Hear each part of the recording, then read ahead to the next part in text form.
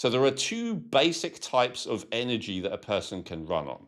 You can either run on real energy, which in science is defined as ATP, adenosine triphosphate. This is cellular energy. You have little energy factories inside almost every cell of your body, and they make energy out of, for simplicity's sake, food plus air, right?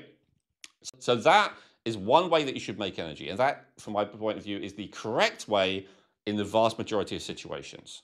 Now, what if there isn't enough food around? Or what if you need so much energy in this moment that food doesn't give you enough? Imagine you go to your So, adrenals at that point, right? You're going to tap into there for energy. exactly. Yeah. Exactly. Adrenaline, cortisol, these stress chemicals, they will raise up. Your body will mobilize energy from storage. It will redistribute the energy. So it will go towards the survival functions, like you mentioned, mental clarity. It will go towards the lungs. It will go towards the muscles. It will go towards the heart. So you'll be able to function. You'll be able to do your job. You'll be able to run a race.